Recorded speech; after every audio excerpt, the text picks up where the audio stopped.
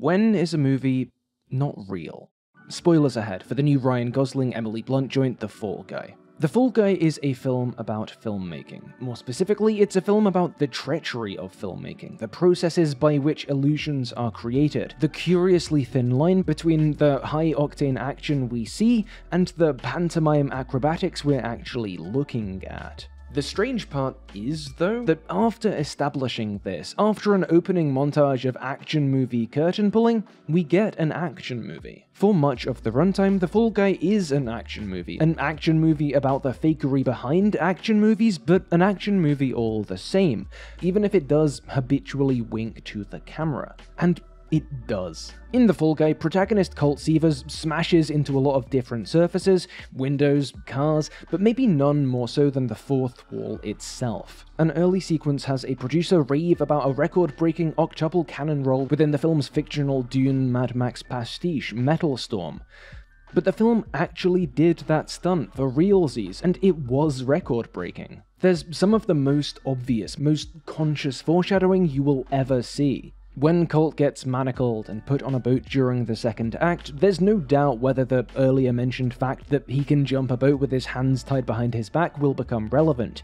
You know it will. And let's not forget Chekhov's prop gun either. The Fall Guy is a movie about the fact that movies like The Fall Guy aren't real, are hyper-produced artifacts, a world away from any direct experience, and it makes that point, tells that story through trading in on other productions. The Fall Guy pipes in emotional resonance from licensed retro hit after licensed retro hit, and some of its most memorable moments of dialogue are lines from other movies. A good deal of The Fall Guy, perhaps the most substantial part, is essentially bricolage then, magpie art constructed of borrowed pieces. And those productions, those sources of meaning the film scavenges from, well, they're not exactly real themselves, are they? In 1983, French philosopher Jean Baudrillard wrote on a phenomenon he called the procession of simulacra, and simplifying ruthlessly, this was a four-step process by which the sign had usurped that which it signified. We might imagine a first stage where signs, images, representations accurately reflected an underlying reality. Imagine taking a camera and just filming an event. No edits, no selection, no bias. The next stage is the unfaithful representation, something which claims authenticity but masks, denatures the real. Imagine someone using that footage down the line to make a biased documentary. It is still there, it's just twisted. Stage 3 is when the sign claims to represent the real but no longer does, even indirectly, is a copy with no original.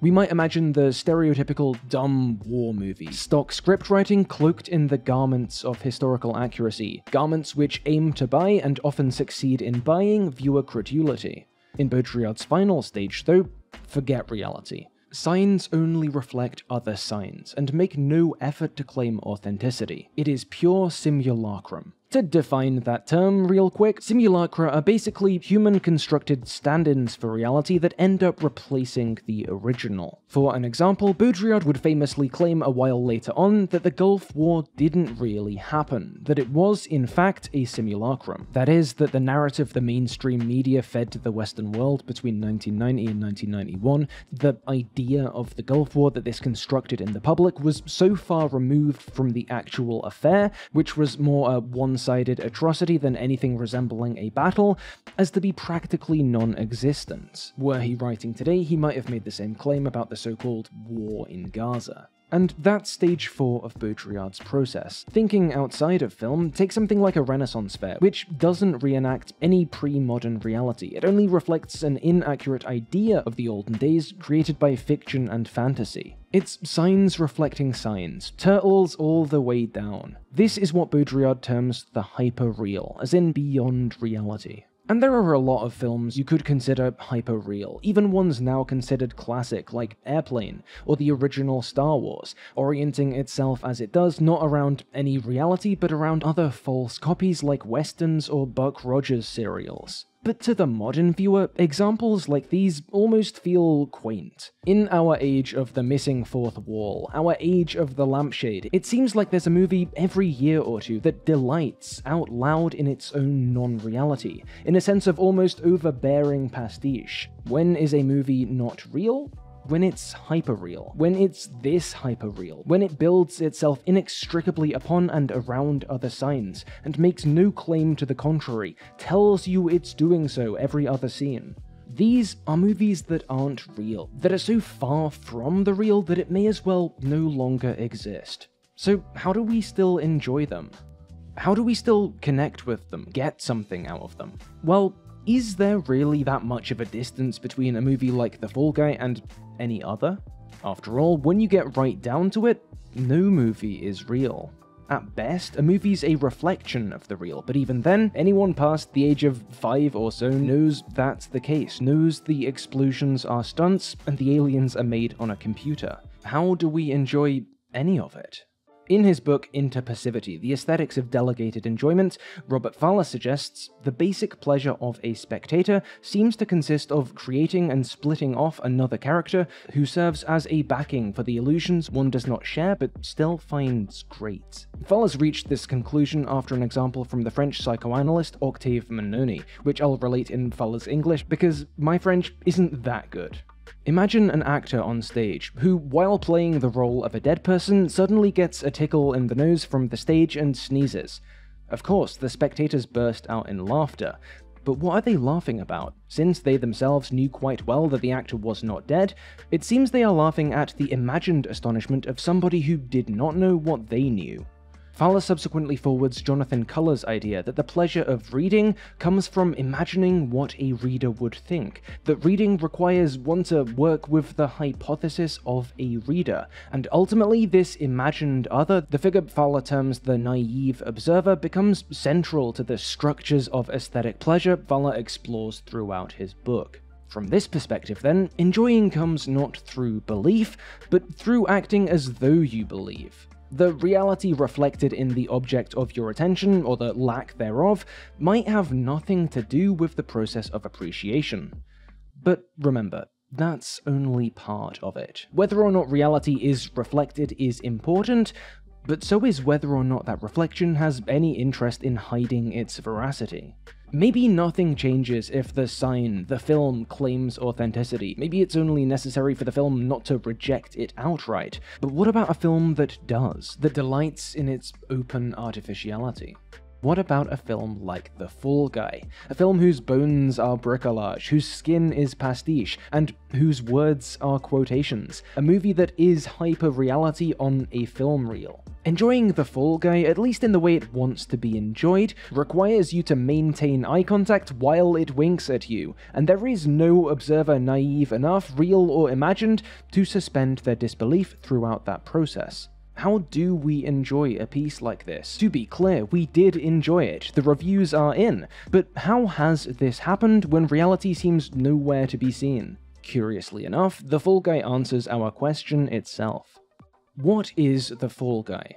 Again, it's a movie about filmmaking, about the making of these illusions. Yes, they are illusions, are unreal, but they are made. People make them. People are stuntmen, stunt coordinators, PAs, producers, directors, VFX artists, and so on. In The Fall Guy, we see the culture of the set, the culture off the set, the long shadow cast by on-the-job injuries, and much more. And all this tells us something important. Even movies which aren't real are real for the people whose lives are making them. It's true that in large part, this behind-the-scenesiness works in service of the film's very meta sense of humor, works to build a frame upon which the film's references and quotations can be assembled, but it's also true that this isn't all The Fall Guy does with it. The real heart of the film, to me at least, is the phone conversation Colt has with Jodie in the second act, on that boat, where the stuntman thumbs up, the specific existing industry gesture that doubtless was given again and again on the sets of all our favourite movies, is transformed into the Rosetta Stone for Colt's character, his emotional problems, and just for a moment, masculinity as a whole. Look, Baudrillard was a great mind, but a lot of his big ideas were very abstract, were more worried about reality as a concept than reality as a lived thing.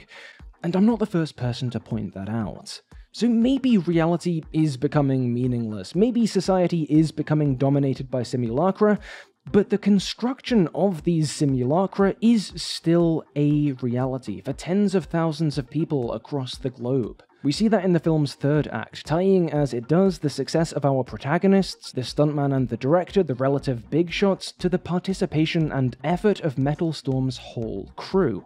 And we see that in the thumbs up speech. We see the reality behind this unreal industry being brought forward and transfigured into an undeniably authentic moment. So maybe we can care about simulacra, about hyper-real constructions, precisely because they are constructions, because they are made, because the stories of some people's lives are stories of those simulacra's making. That's one answer the Fall Guy offers, but it does point us to another, wider-reaching answer too. After the thumb speech, Colt fakes his death, then manages to find Jodie. She's overjoyed he's alive, but assumes she'll have to abandon her film to help clear his name. Colt pushes back though, arguing that finishing the film is just as important. Metal Storm isn't just meaningful to them, it has the potential to be incredibly meaningful to a whole new generation of future filmmakers, and indeed, to catalyze any number of future, tangentially related meanings. Really, it's not about the creator, or even the creating. It's about the audience. So maybe reality, maybe meaning, is a little more flexible, a little more relative than we're giving it credit for, suggests the Fall Guy. Think about those blockbuster quotes which import gravitas into Colt's scenes with Dan. Until this point, I've framed those as evidence for the film's non-reality, as bricolage and nothing more. But that's not the whole story, is it? When Dan quotes a movie to Colt, the effect isn't simply to wow the audience with a pre-generated badass line. It also tells us that these two have bonded deeply over classic action cinema, over these copies with no original. And it makes sense that this would be the case, that two industry pros would care about that industry's products, simulation, simulacra, or no. Perhaps then, it's not merely the making of simulacra that can be an authentic reality, but the viewing, reading, watching of them too. Maybe meaning is disappearing, maybe reality is being subsumed by simulacra, but maybe it isn't. Maybe meaning is simply diversifying. Maybe the ways society transmits, warps the real, have become more problematic over the past century or so. But who's to say any changes that have happened are wholly negative ones? Thinking about the Fall Guy, about the thumbs up, about Metal Storm prompts a conclusion, and I'm not going to tell you that conclusion's right or wrong, I'm just going to tell you what it is. Meaning, and that meaning's authenticity, these things aren't defined by a movie, or a studio, or a French philosopher, or a YouTube video essayist. They're defined subjectively by every viewer, every time.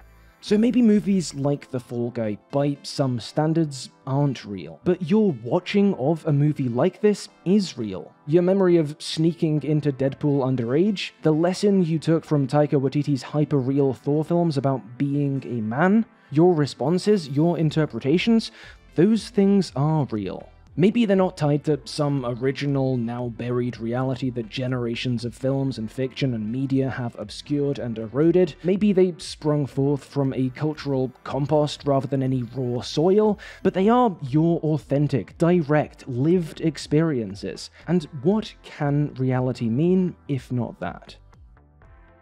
Thank you for watching this video. Make sure to come back soon for the over-the-hedge deep dive that's consumed most of my recent existence. If you want more Pillar of Garbage discusses meta stuff content in the meantime, I made a semi-related video a few months back, which, along with nearly 20 other exclusive videos, you can instantly access for as little as £2 a month via a Patreon or YouTube membership. There's also a bunch of other perks you'd get, including a new one, early access to new podcast episodes. Yeah, I started a podcast. Anyway, I don't know, maybe check that out. Huge thank you to all my current supporters, the names you're seeing on screen now, especially Hanan, Daniel Goldhorn, Magath, Ryan Emily, Something Capitalism Bad, Thomas R, and Weirdy Beardy, and I'll see you all soon.